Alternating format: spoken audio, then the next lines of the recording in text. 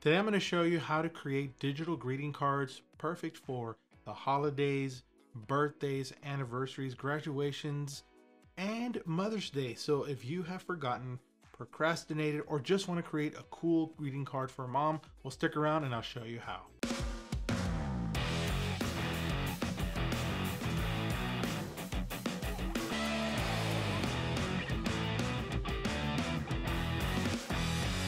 What's going on, everybody? Claudio here, and welcome to my channel where I show you tips and tools on how you can share your story. As I mentioned at the start, I'm going to share with you how to create these really neat digital greeting cards using an app called Adobe Spark Post. You can do this on the web browser, on an iPhone, or on an Android. But we're going to go ahead and jump into the computer and let's get started with creating this digital greeting card. What you want to do is head on over to spark.adobe.com, and once you log in, you want to create a project. I'm going to go ahead and choose a custom size graphic. For this one, pretty much you can choose any size you want. I'm going to go with the print option and choose card just in case I want to print this out. And now with a clean slate here, I'm going to click on the plus sign and add some text. And since this is going to be for Mother's Day, I'm going to add Happy Mother's Day to this card. I'm going to be given an option here with text. I'm going to resize that, center it up, and I'm not going to choose this shape. I'm actually going to create this without a shape here. And let's go ahead and bring that text. Let's go ahead and bring that line spacing down, maybe increase the size just a bit here. And that looks perfect. Now I'm going to go with a more whimsical looking font. So let's try to find one. So here we're going to go look for, let's choose this one right here. Perfect. I think this one looks perfectly whimsical, like I want it to be. I'm going to go ahead and change the color of that text to black. And now what I'm going to do is add a circle around the word Happy Mother's Day. And I'm going to click on add icon and type in circle, and let's see what we get. I'm going to try to find one that's kind of got a thin line, so maybe something like this one down here.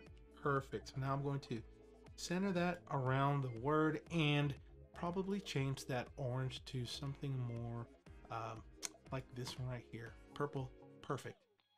Now what I'm going to do is around the circle on this card, I'm going to add some other icons, and being that I want to show my love for my mom here, or for that special mom in my life, I'm going to choose heart and see what happens. Perfect. Now what you have here is a plethora of hearts to choose from, different sizes, so really you can spend a ton of time here choosing the different hearts. I think I'm going to go ahead and go with this one right here. Perfect. Resize that a bit and maybe kind of angle it a little bit, rotate it.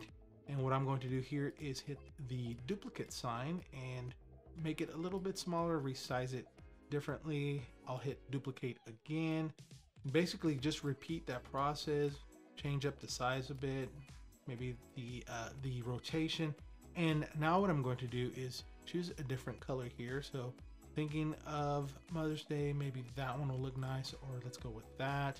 And let's maybe choose kind of in the blues. Maybe this one here. We'll go with that one. I think that one fits. And then what I'll do now is group all those together temporarily. So select all three of those and then click on duplicate. And basically what it does, allows me to create all three at once. And now I can go ahead and kind of move these around.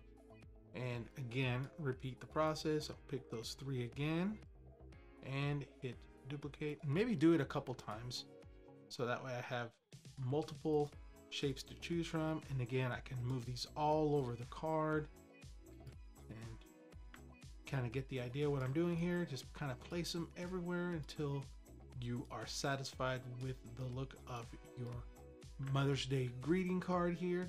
So let's go ahead and do that. Let's maybe add some more of this one here. So you kind of get the idea. I'll go through here, add multiple hearts to this page, kind of fill it up. Once I'm done, or once I'm ready to share this, what I'll do is click on download. I'll choose PNG and go ahead and start the download.